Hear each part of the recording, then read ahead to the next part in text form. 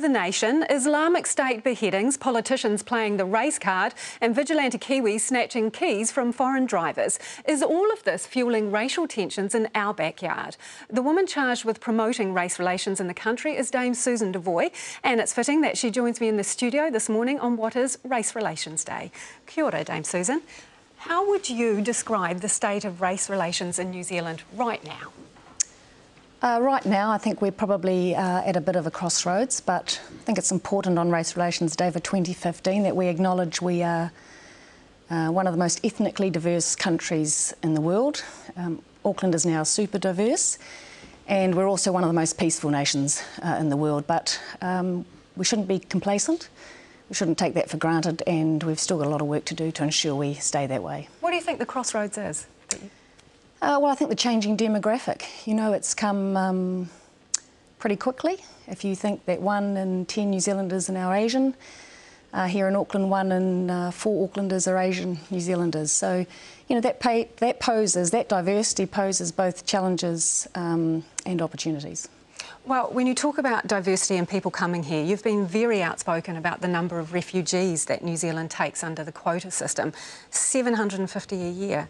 It's been the same since 1987. Is that good enough?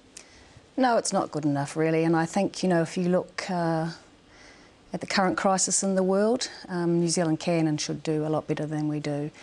But there we have to measure the messages that go out, because it's not a them or us. You know, I mean, it's fantastic that New Zealanders can raise money and send it over to Syria to help the situation over there. But we have the capacity to accept more people into our country. And refugees want a hand up, not a handout. So what do you think is the right number?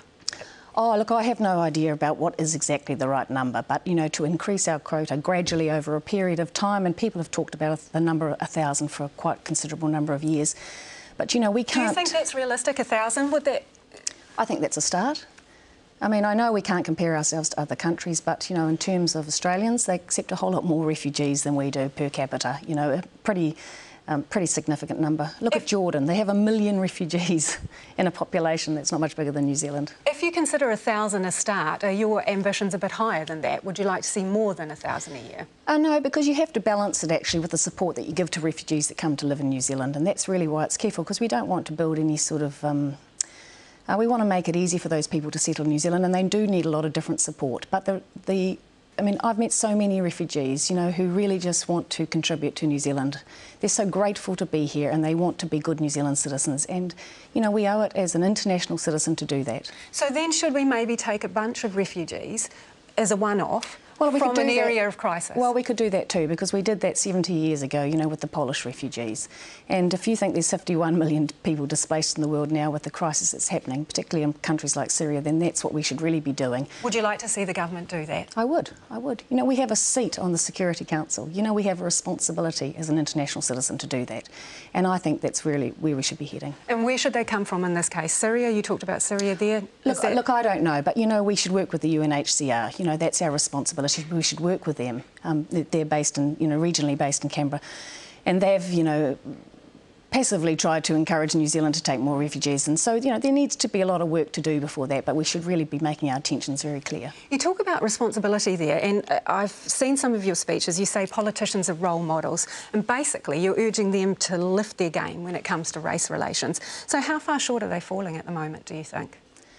Well, it depends. You know, I think, you know, if we're talking about race relations, then we need champions and we need good role models, and I think nothing comes better than a politician, you know, whether they're statesmen and stateswomen, and we elect them and we expect them to represent the best interests of all the people that live in New Zealand.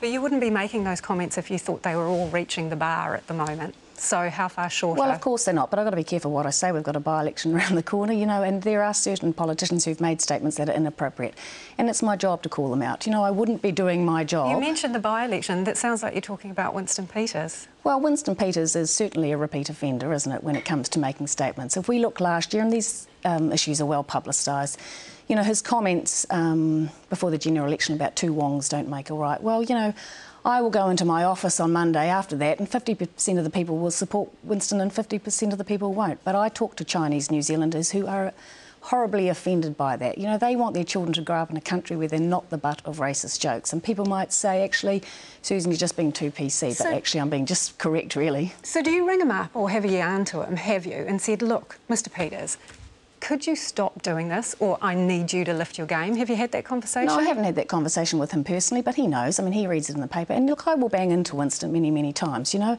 and we have a mutual respect of each other because he knows that I'm doing my job too. And that's what my role is, to stand up and hold people to account. OK. Well, Te Reo is part of Race Relations Day, part of the theme.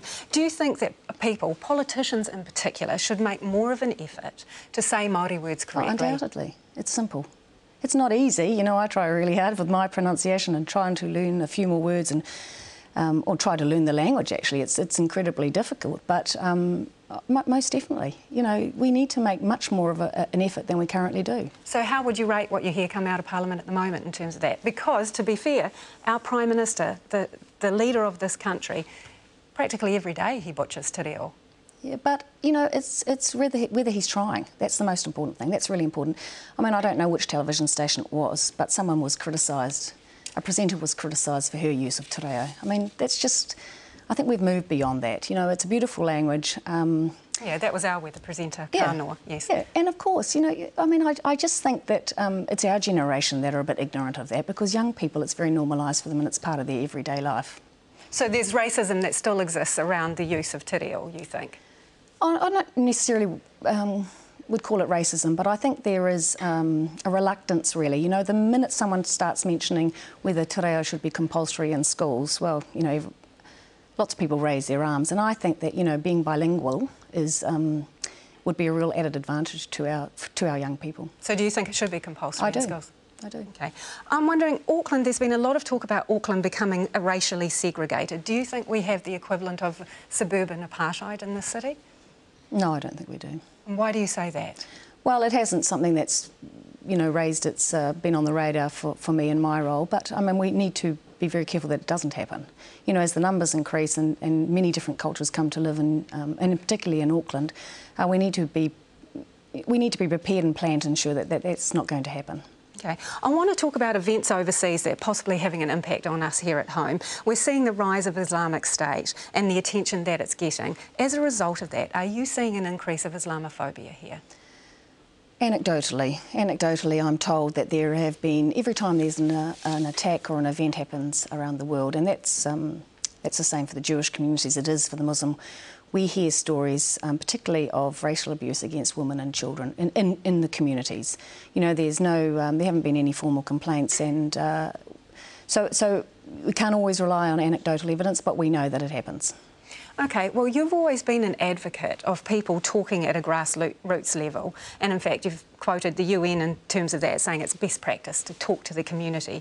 The nation spoke to the president of the Federation of Islamic Associations, Anwar Ghani. He says the Prime Minister still hasn't met with him to talk about some of these issues, and he described the level of engagement as poor. Is that good enough that the Prime Minister hasn't met with him? No, it's not good enough. It's not good enough. And, you know, my heart goes out to Dr Ghani, because whenever there is an issue, he is the person that's called on to make the statements and to defend the position of Muslims living in New Zealand, and that's incredibly hard and incredibly difficult. You know, he has to continuously say that Muslim New Zealanders live here in peace and want that as much as everyone else. What I'm saying is that, you know, it sounds simplistic, doesn't it? But that's the way that the Commission actually mediates and resolves, is to actually get people around the table and talk about it.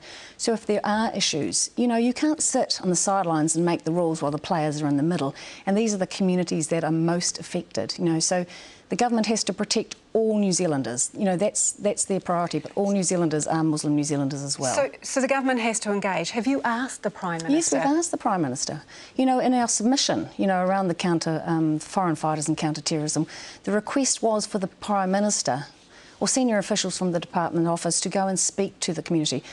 I'm not sure, but I believe that Chris Finlayson has met with Dr Ghani. But has the Prime Minister spoken to you directly and explained why he's not willing to go and see Anwar Ghani? No, I don't think the Prime Minister feels he has to respond to the Race Relations Commissioner. But, you know, this is really important. Why not? That's your job, isn't it? It is my job. So why shouldn't he respond to you? Do you think he owes you an explanation? He doesn't owe me an explanation. He owes the Muslim community an explanation.